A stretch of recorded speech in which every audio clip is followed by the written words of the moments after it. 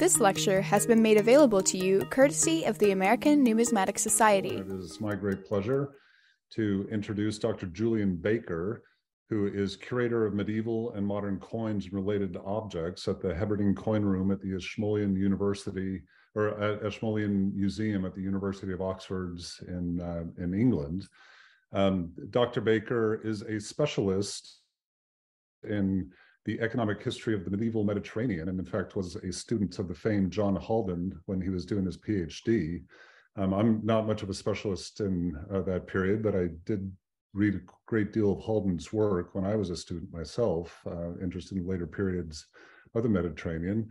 Dr. Baker has published extensively. He's the author of well over 50 articles, chapters, as well as a rather large 2-volume work on the coinage and money in medieval Greece from 1200 to 1430. In addition, he's been spending a great deal of time working on various coin finds from around the Mediterranean, and today he will be talking to us about some of those finds in a presentation entitled New Medieval Coin Finds from the Area of Phoinike in Southern Albania. So, Julian, it's my pleasure to turn it over to you. Okay, thank you, Peter, and thank you for the invitation, and of course, thank you to you all for attending this afternoon. So I'm going to begin by setting out a few contexts, so that the modern Albanian state and the geographical and the medieval situation. So Albania is a rather small country in the Western Balkans, which was not a unit in this form in medieval times. The important things to bear in mind are the rather long coastline that you can see here as compared to the total landmass. And the two main modern coastal cities were also the main medieval towns. So in the center you have Durrës, which is known as Dyrrhachion in Greek and Durazzo in Italian. And further to the south you have Vlora, which is known as Avlon or Avlona in Greek and Valona in Italian. The country as a whole is very mountainous, but there are important coastal plains. They are around these two cities, and there's a more minor one in the extreme south. So as we zoom out, more things become apparent. So first, the extreme closeness of the Italian peninsula to the area of Vlora. So the so-called Straits of Otranto divide the Adriatic, which is in the north, and the Ionian Sea in the south. And in this southerly Ionian area, the Albanian coastline is hemmed in between the Greek island of Corfu in the west, and then to the east there are mountains, and beyond the mountains lie modern mainland Greek territories towards the city of Ioannina. The modern Albanian capital of Tirana had been a rather small Ottoman town, which was monumentalized in the earlier 20th century under Italian influence and then under direct Italian rule in World War II. So this is an Italian sketch for the new southerly square in this city of Tirana, which was to feature new administrative and academic and also athletic buildings in this part of the city. And this is the modern aspect of the eastern side of exactly the same square. So the Institute of Archaeology is housed in this fine marble colonnaded building, which is now overshadowed by the new national soccer stadium in the national colors red and black beyond it. In Albania, archaeology has been and is still rather centralized, so all projects are directly conducted by or under the supervision of the Institute. All finds ultimately come to the Institute.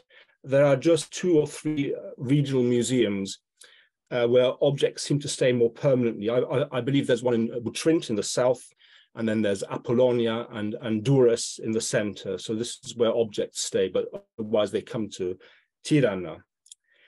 The Institute of Archaeology in Tirana had also a long tradition for medieval archaeology, as did other national archaeological institutes in many other Balkan countries during communist times. And this was related to 2 considerations. So first, the establishment of the early histories of the respective nations and peoples. So you have Romanians, Bulgarians, Albanians, etc. And second, you have the inquiry into everyday life and labor conditions, which obviously Marxist preoccupations. And for all these reasons, the Institute of Archaeology in Tirana is a very relevant institution for medieval numismatics. And the building that you see here houses a numismatic cabinet on the first floor, which contains excavation coins. It has hoards which were found during excavations and otherwise. It has police confiscations. It has also collections of other older institutions that have been incorporated. For example, old monasteries that were dissolved in the immediate post-war period. And post-antique coinage in Albania has been given some sporadic coverage over the last few decades. So for example, Hena Spaiu provided an overview of Byzantine coinage found throughout the country, mostly during excavations. And more recently, Pagona Papadopoulou studied an interesting hoard which was excavated in a church in Durrës, and these were copper tetatira in the name of Emperor Alexius I Komnenos, which were certainly local counterfeits. They were possibly from the 13th century or maybe from the 12th century. It's not quite certain. And for many years now, Shpresa Gyongetsai, who you see here on the left, has been in charge of the numismatic collection of the Institute of Archaeology. And her main remit is to process new excavation finds, which are basically huge masses of Hellenistic and especially Roman petty cash.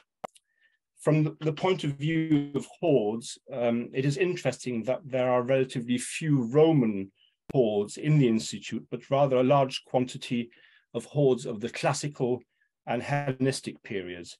And these have been published by her quite recently with the French school in Athens. So this is the publication here on the left. Her colleague and successor at the Institute of Archaeology is Albana Meta, who received her doctorate from Paris and who published a coin corpus for the Greek city of Dyrrhachion, also with the French school in Athens. And it was together with Shpresa and Albana that I first discussed the possibility of looking at post-antique hoards in the Institute's collection. And they have now very generously proposed to me that we publish a full corpus of such hoards. And I'm very grateful to them for all they have done for me and towards the project. So the idea had been to cover the entire modern Albanian territory in all Byzantine and post-Byzantine phases. But as it turned out upon inspection, that the hoards in the Institute were heavily skewed geographically and also chronologically. So leaving aside the early Byzantine period, one might have imagined hoards from the period around the year 1000 or the year 1100, when the empire under Basil II and Emperor Alexius I made huge efforts to secure these territories, which were very important from a strategic point of view. However, as it turned out, no hoard was present in the Institute's collection between the 6th century AD and the period around 1200. And then there were, again, in the Institute, about 15 or perhaps even more hoards for the 13th and the 14th centuries. And so these medieval hoards are mostly from the area between Durrës and Flora, and also from the extreme south, so from the Ionian Sea along the Greek border. And I think the reason for this may be the extreme instances of warfare in the medieval period, and also the expansionist policies of many states that infringed on this general area. Then, of course, you have the commercial revolution and also the demographic revolution, and the rise of Venetian trade. So today I will look at two of these hoards from the south, and I will give some precise interpretations. But first of all, I'm going to say a few words about the political situation. So this map here shows the situation a century after the Fourth Crusade. So it's the situation in 1300.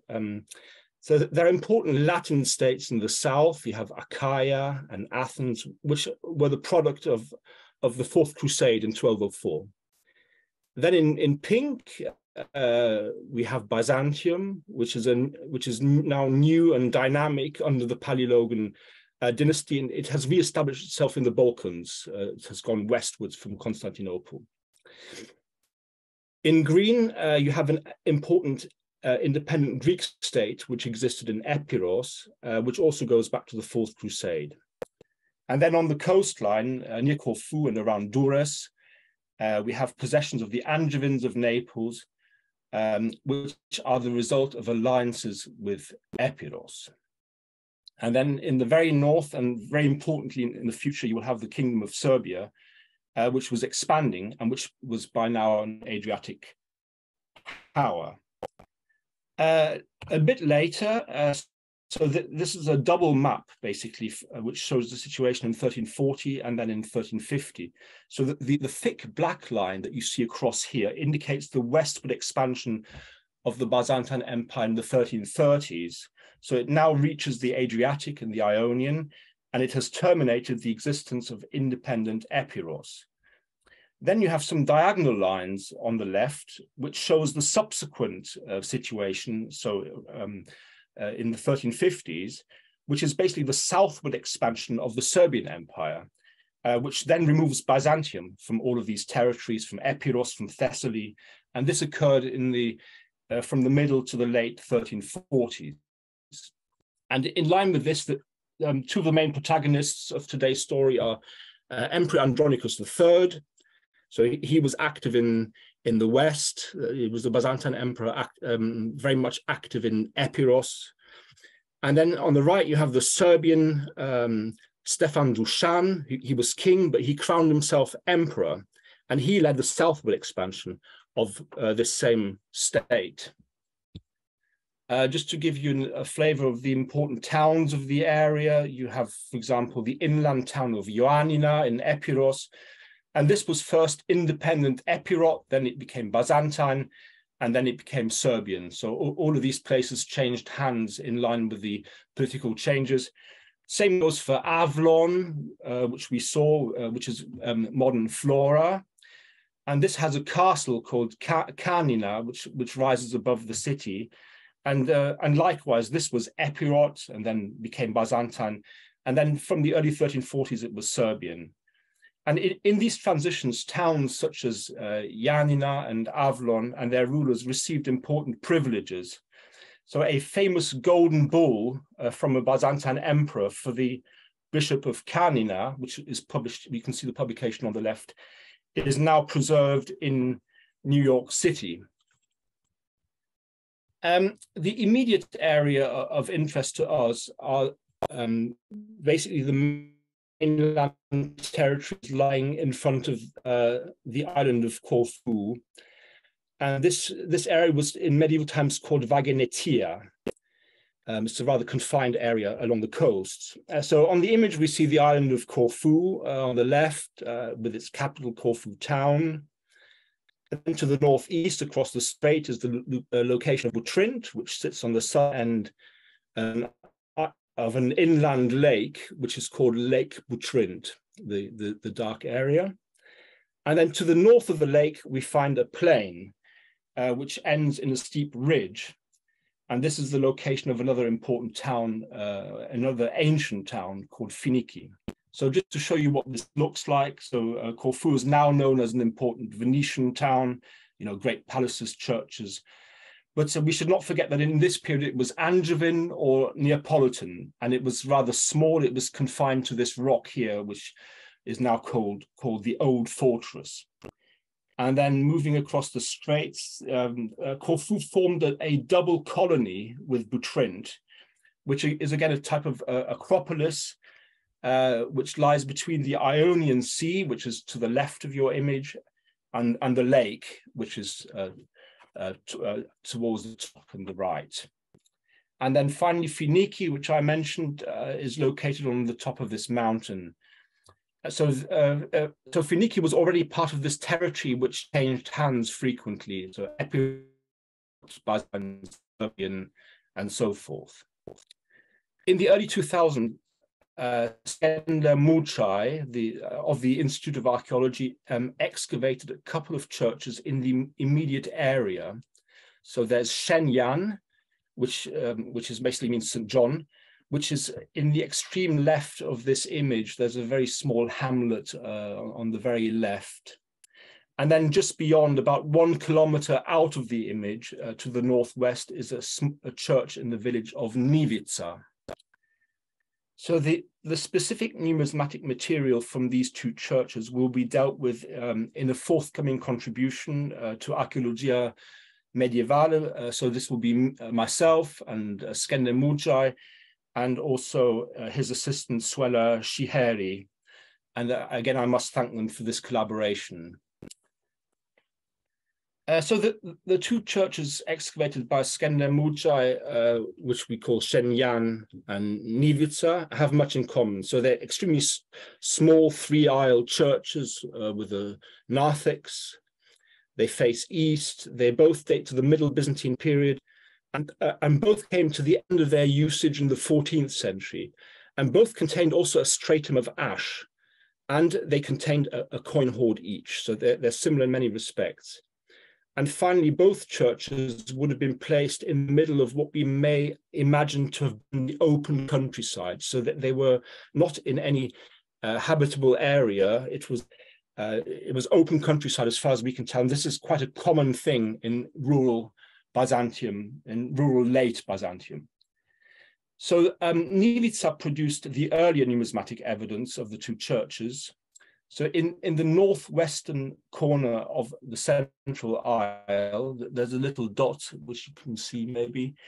A hoard of 154 coins was found in a ceramic vessel. And this vessel had been lowered to the floor, and the position proves an apparent destruction, which is attested by a burnt layer. And all 154 coins of this hoard belong to one denomination, which is the denier tournois, which is a Billen penny-style coinage. So in the course of the 13th century, this denomination became one of the main denominations minted in France. It was a royal coinage in France, and it was minted in the names of French kings. So this is one such coin in the name of King Louis IX from the second half of the 13th century. It features on the obverse a cross, and on the reverse it has a temple or castle. But the coins in the Nivica hoard were not French, but they were of southern Balkan mintage. And this map shows a selection of some of the main and rarer mints which produced the same denomination, the denier tournois, in the later 13th and then in the earlier 14th century. And from these mints, the three main mints are Clarence and the Peloponnese, and Thebes in the eastern mainland, and Naphpaktos on the mainland. And the distribution of these mints ties in with the contemporary political structures, which I mentioned earlier. So you have one mint basically in Achaia, one in the Duchy of Athens, one in Thessaly, one in Epirus, one in Angevin Corfu, and so forth. From the time of the Fourth Crusade onwards, the town of Arta, which lies to the north of the Ambracian Gulf, so in southern Epirus, this town was the main residence of the local rulers of Epirus, who were from the Angelos Doukas dynasty. And these rulers were usually antagonistic to the main Byzantine emperors in Constantinople, although they were given the title of despot by these emperors, so that they were local rulers. And the so-called despotate, I mean, this is not quite a correct word, underwent important dynastic changes in the 14th century. So in 1318, despot Thomas was assassinated by Nicholas Orsini, who was the count of the nearby island of Kefalonia. So you can see these territories in the very light green color on the left. And so he took charge of this large mainland state, Nicholas Orsini, and he ruled it from Arta post 1318. The Italian Orsini family had actually held these western islands since even before the Fourth Crusade. In 1323, it was again Nicholas's turn to be assassinated at Arta, this time by his own brother, John Orsini. So Artan deniers tournois were approximately minted from this moment onwards. So they are in the name of this new ruler, John II Orsini, and these issues dominate the Nivica hoard almost completely. So that there are only 3 contemporary coins of Clarenza in the Nivica hoard. There are 145 of Arta, and there are none from any of the other hoards. So no Theban or Nafpaktos issues, and this is most unusual. So these Artan tournois of John, I've given the legend here. So they read IOHS Despotus. So he claimed to be despot, which he was only later on. And then on the reverse, De Arta Castro, so at the castle or town of Arta. And they have been studied sporadically for some 150 years, first in the work of Pavlos Lambros, which you see here, Pavlos Lambros being a prolific writer on medieval Greek coins. So he published this monograph on unpublished coins of the medieval rulers in Greece. So Lambros discerned styles of lettering for Arta and also marks around the reverse castle. So there are different marks you can see here, an upright and an annulet, a B and an E in the field, some dots and a star. And if you look at number 18, this has a rather sort of strange head to the right of the castle, which looks a bit like a baseball cap. And I will show you an image of this later. So the information provided by Lambros back then was not followed up for many years. So only from the 1960s onwards, some Bulgarian scholars noted deniers tournois of Arta in Bulgarian contexts. And then in the 1990s, Anastasios Zamalis made a half-hearted attempt at some kind of typology. So in my recent book, I try to improve on this state of affairs. I looked for particularly important hoards which contain Artan tournois. And I try to source also specimens from other collections, from the big and important international collections.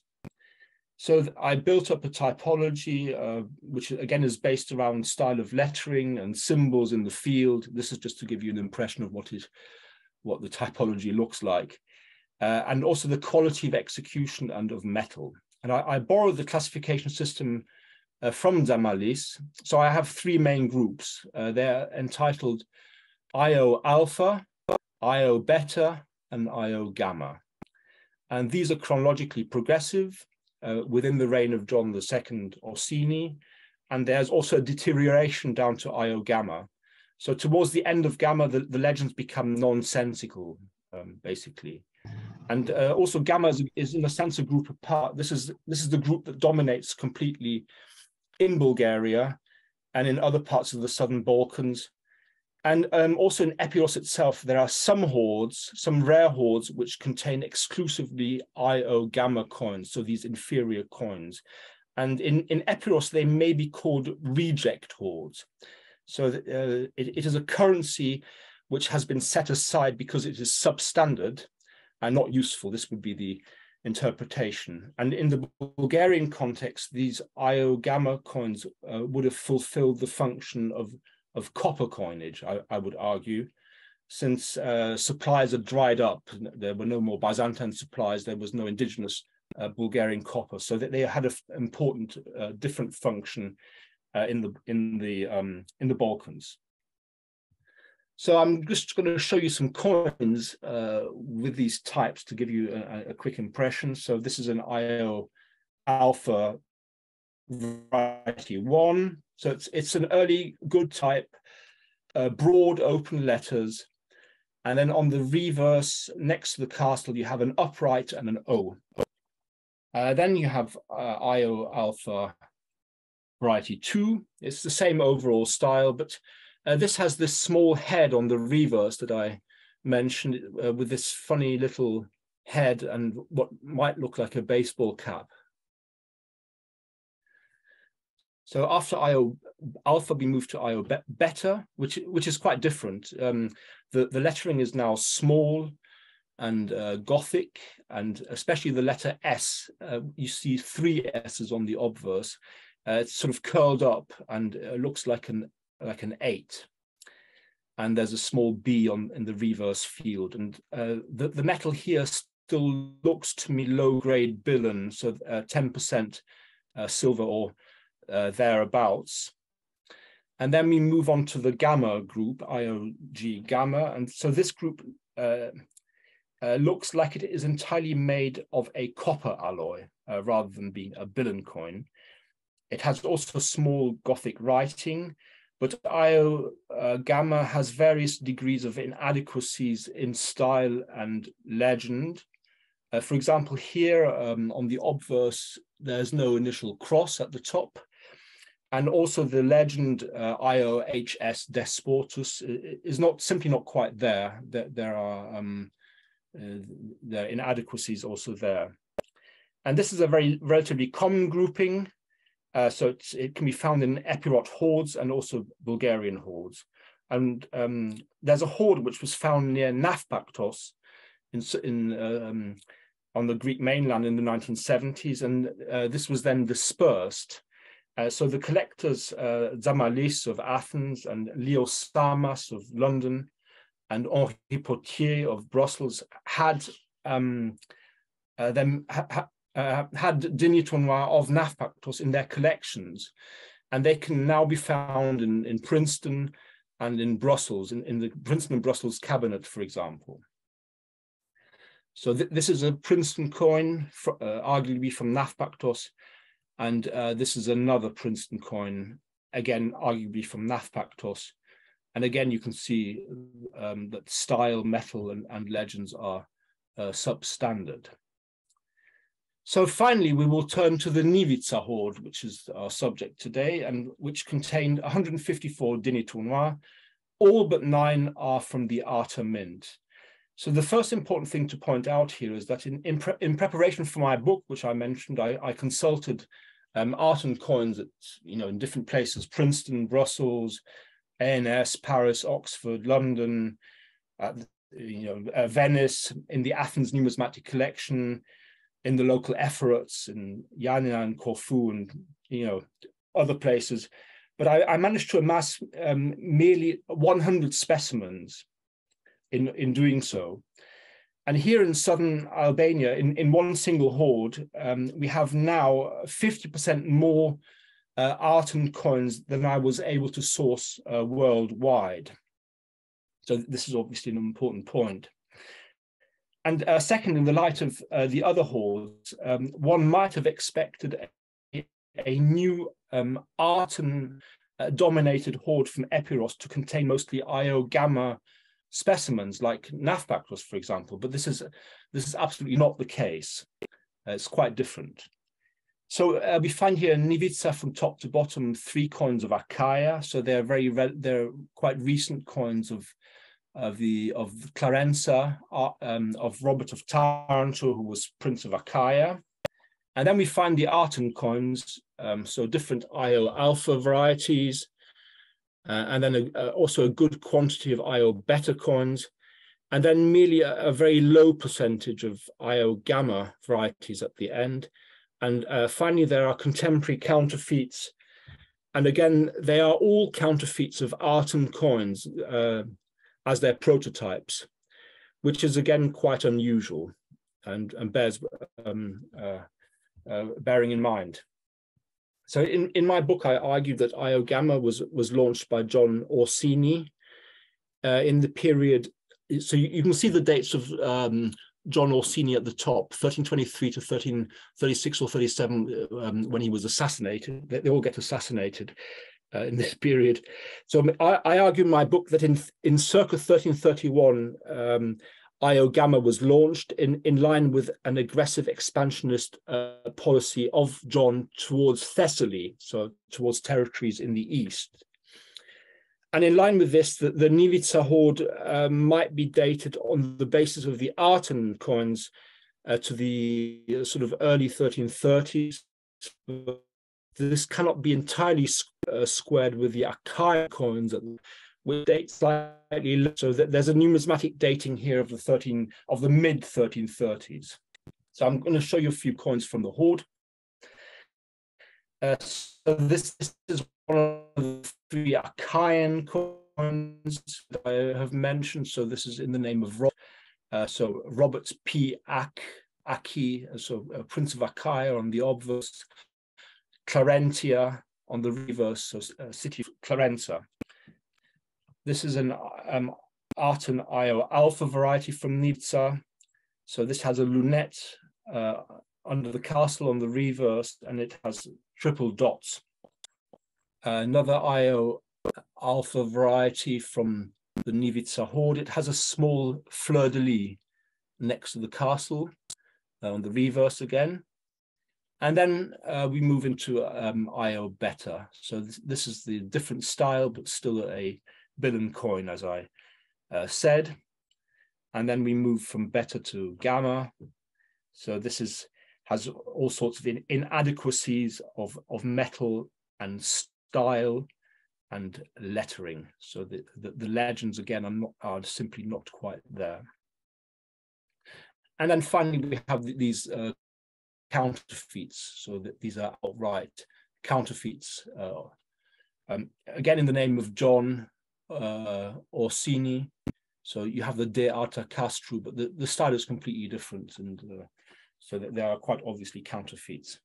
So it became obvious to me that Nivica was a rare opportunity, and that the coins required a dye study in order to establish structure and sequence of minting. So all these different Io varieties required a bit of sorting out, and also to look into some quantification, if at all possible. So I'm giving you here a few examples of die identities. So this is one reverse die on 2 coins, 17 and 18. This is an Io Alpha variety 2 with the 3 dots. So one die identity. Another pair this is an obverse, again Io Alpha.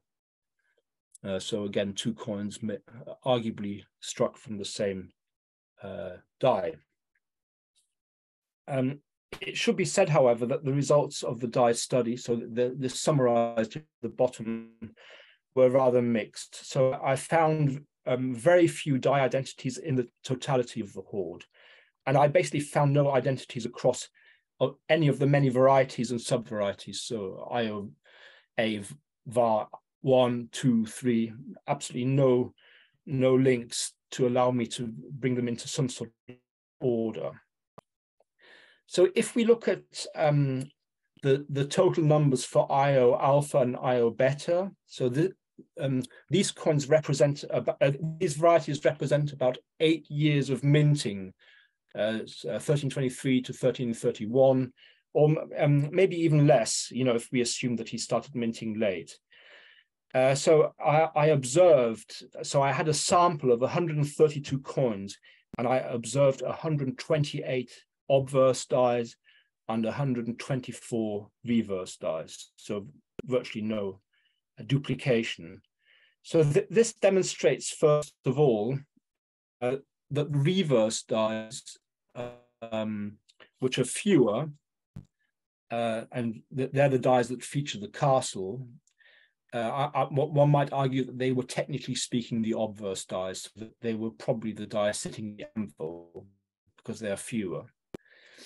And then second, the ratio of sample size with die numbers is so close that none of the existing formulas would have any meaning.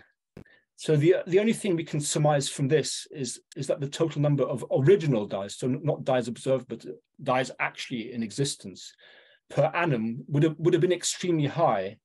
But we currently don't know how high. We have no statistical methods, one might say, to establish that.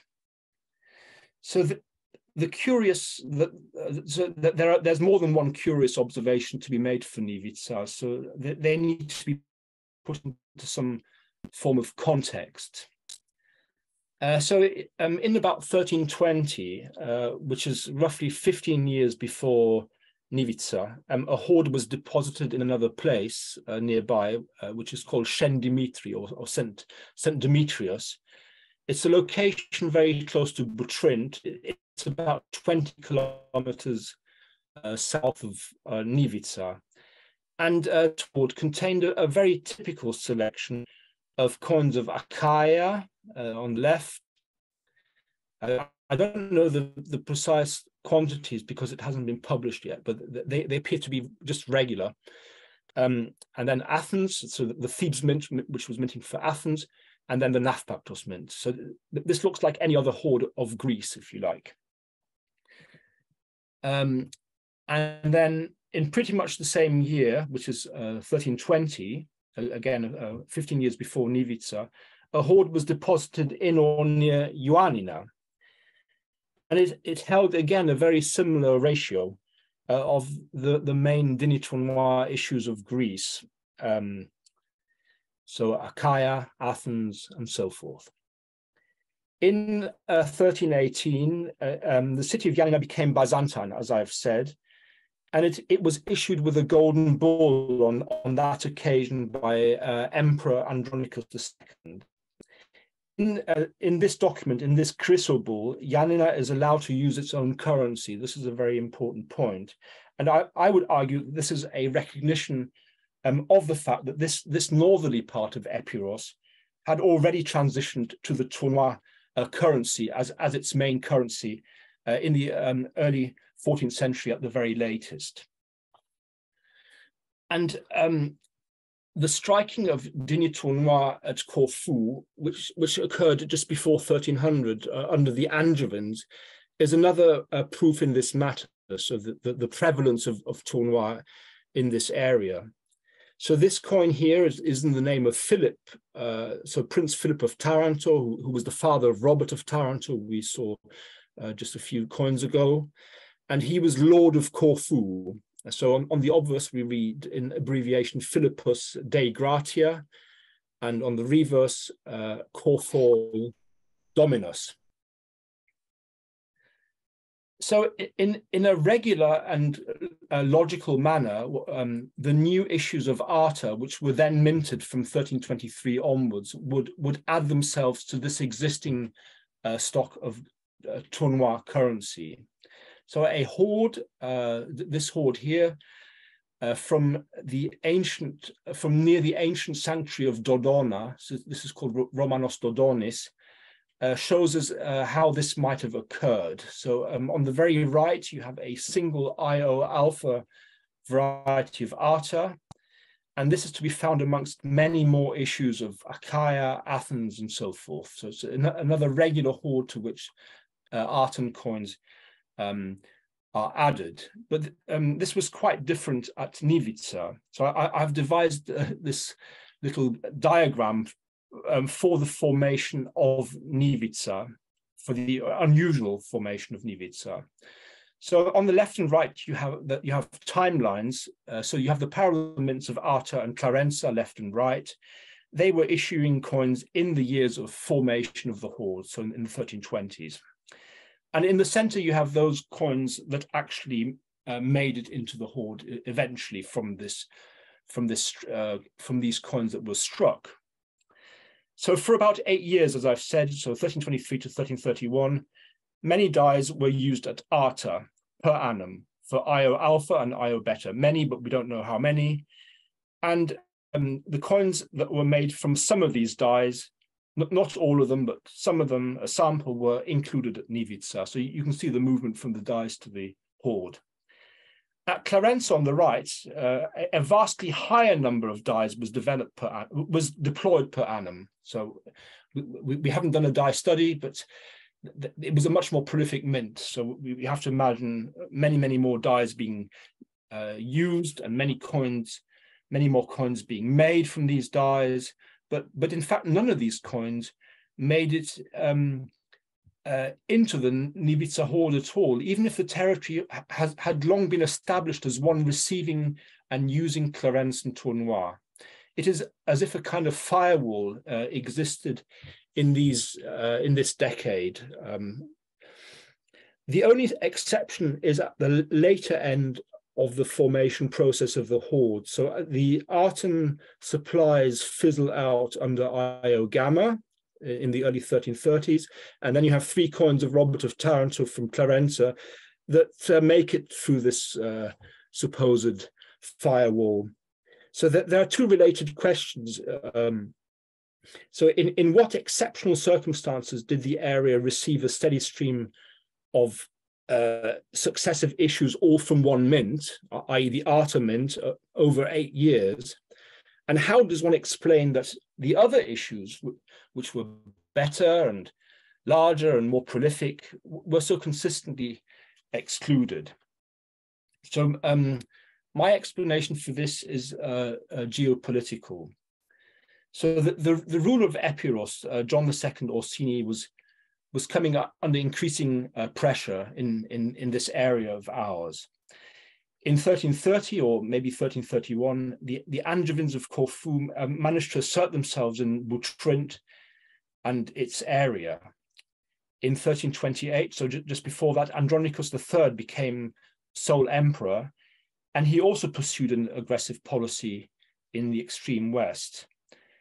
And it is likely that the area of Phoinike that we see here was the most northerly part of the territory that was ruled by John, but that it was this area that was ever more encroached on by the Angevins coming from the west and the Byzantines coming from the east.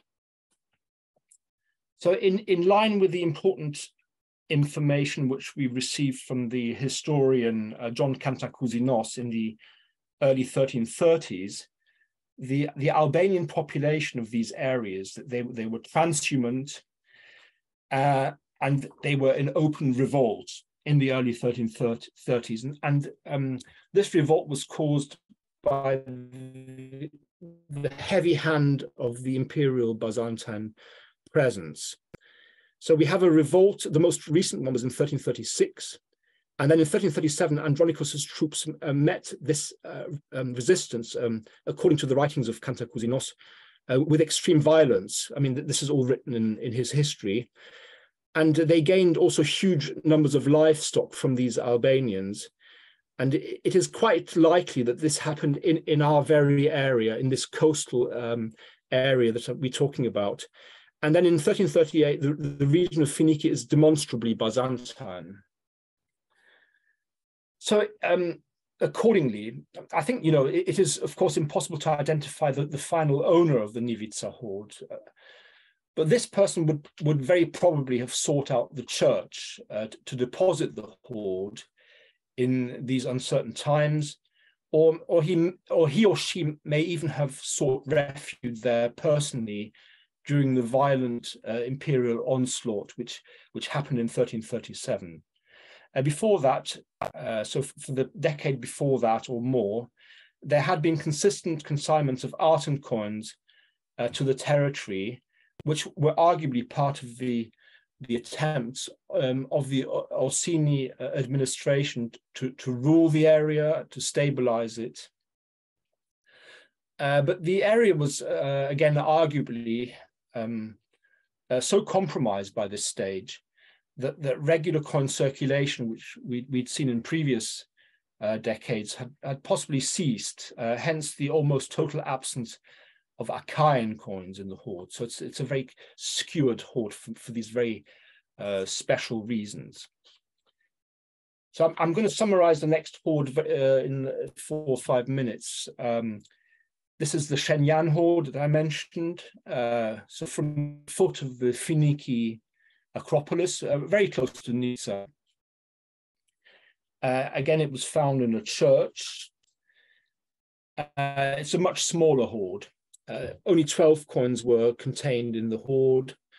So what we have are 3 deniers tournois at the top, and then you have 9 Venetian soldini. So this is a fine silver coin. It's not a bill coin, but rather small. So we have the breakdown of issues here. And the soldini at the very bottom take us into the early 1340s. So we're looking at a few years beyond Nivitsa, beyond 1337 of Nivitsa. So the Venetian soldino was a recent innovation.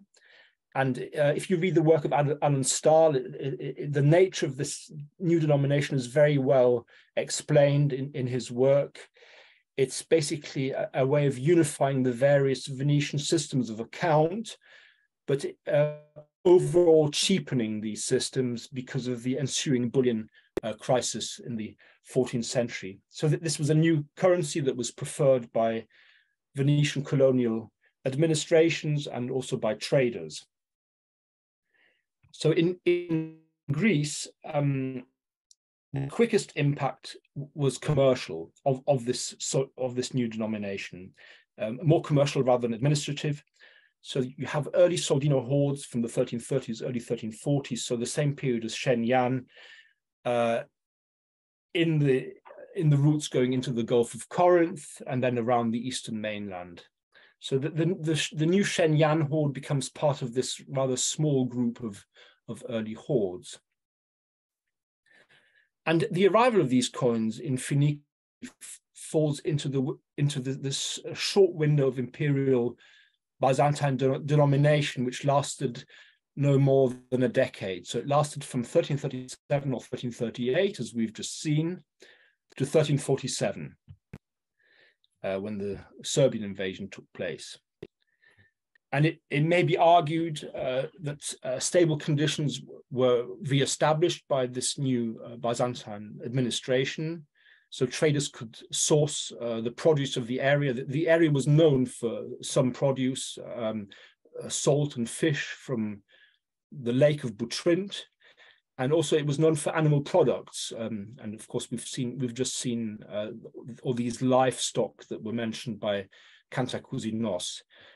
And these products are attested in nearby Corfu, which was the main international hub and an outlet for our area. In terms of the chronology, so it would appear that the towns of Yanina and Avlon or Vlora, which we've seen, had become Serbian in the 1340s, in the very early 1340s. But the mainland areas opposite Corfu probably became Serbian a few years later in 1347. So it was a last sort of surge towards the west. And in the past, I published a coin in relation to this conquest. This is a very rare Western Bulgarian coin found on the Greek side in what is called Thesprotia. And I brought this very rare coin, which can be dated quite well in connection with the conquest itself. And this seems to support also a dating of about 1347. So I would go with 1347 for the deposition of the Shenyang hoard. So Shenyang is similar to Nivitsa in the sense that intense violence caused hoarding, in this case, Serbian violence, and it's caused possibly refuge within the apparent security of a church. We shouldn't forget that these were possibly the only well-built structures in the entire area. But in both cases, this course of action was to no avail, and the hoards were, of course, not recovered by their owners, but by 21st century archaeologists. archaeologists. So in closing, I thank you for your attention, and we hope, my colleagues and I, to be able to report more interesting medieval material from Albania and from the Institute of Archaeology in Tirana, where these two hoards are now housed shortly. So thank you very much. Julian, thank you. That was really quite fascinating. I know that you need to leave at the top of the hour, so we do have a few minutes anyway for some questions, if there are any questions. I have a question. Sure, Mike, go ahead. 1346 stands out as the year of the bubonic plague outbreak. Is it possible that that could have been related to the circumstances of the hoard? Yes, I mean, you're quite right. They happen at exactly the same time, but there is a destruction layer in the church. That's the only, but of course, people would have hoarded a lot. People always hoarded a lot, in any time, but then the hoarders themselves might have perished in that plague. So, whether they perished or, if we surmise that the owner of Shenyang had not lived, to see to see him return to his hoard, him or her to return to the hoard. We cannot know what from what causes exactly they weren't around. But you're quite right. I mean, huge numbers of the contemporary population would not have made it beyond that date, and there are certainly patterns of hoarding all over Europe relating to this. Thank you. Any other questions here? I do see that we have a question in the chat from Daniel Wolf. He's asking, what did they do for precious metal money to supplement the low-grade billion? Yes, I mean that's another good question. I mean, we have no hoards, and there would have been a bit of Venetian gold available. There is a hoard from near the Ambracian Gulf, which has exactly the same dating, mid 1340s. So again, we have exactly the same question: is it a Black Death hoard, if you like, or a Serbian conquest hoard? These ducats are very rare, and we have to surmise that that certain payments could be comfortably made with these billion coins, and so they did fit in with the local system of account, which was the gold hyperpyron, of old Byzantine times. But we have enough evidence in the written sources to suggest that these hyperpyra were amalgams of billion coins. But of course, they had to be good billion coins, so that's why some of the Arton coins were not interesting and had to be sort of weeded out and hoarded separately and so forth. But so in some, very rare gold and mostly billion is, and then eventually Venetian silver in the form of these soldini. They would dominate almost completely by the second half of the 14th century. Thank you. Any other questions? Actually, I do have a question myself. You said at one point that these two hordes seem to have been associated with people seeking refuge, during times of crisis, invasion, and so forth. As a result of that, they were not able to retrieve the coins. That these people sought refuge, in the apparent safety, as you said, of the church, itself.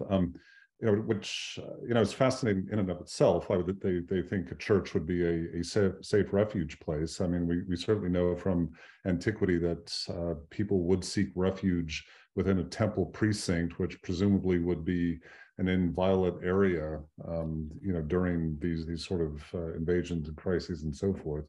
The other the question that I have, though, is whether or not any hoards found in churches could be associated with donations of one sort or another, because some of the interpretation of hoards that have been associated with ancient Greek temples, for example, have been interpreted as donations rather than deposits associated with crises and so forth. So are there any church hoards from this period that you think could be associated with donations rather than sort of crises? Yes, I mean, you're right to say that there are many hoards, in Greece and Italy and so forth that have been found within churches, and they are hoards of different kinds, if you like. Some are in graves, some are in cult areas, so they're sort of pilgrimage mementos. They're not necessarily hoards in the strictest sense. There are no foundation hoards as such, which I guess are known for the ancient world. But the idea of a donation, so a pot of money that belongs to the church rather than an individual frequenting the church, to my knowledge, that has not been proposed in the literature. But of course, it's a very interesting point, because of course these churches had a budget and had running costs, what have you, and a basket that's passed around at every meeting. So yeah, but they had a budget beyond that. I mean, they received important donations in land and so forth. They were economic centers in their own right. Right. There are so-called monastic documents, which we know as tipika, and other types of documents which are inventories, or they tell us how things are to be handled. But these are usually quite large sums of money. So 12 pence there or 150 here. Right. I don't know. It's difficult, but of course the most difficult thing at the end is that we cannot know for sure. The position within the church. It doesn't give it away in either direction. So it's right. I think it's early days yet to come up with a definitive answer, but. Yeah, as is usual with the interpretation. Right. So, Julian, I'd like to thank you again. That was really a wonderful presentation. Peter, have we time for one more question? Oh, I'm sorry, Robert, go ahead. For those of us like me, almost completely ignorant of this coinage, what happened in the following 50 years? Did all the Venetian coinage take over, or what happened?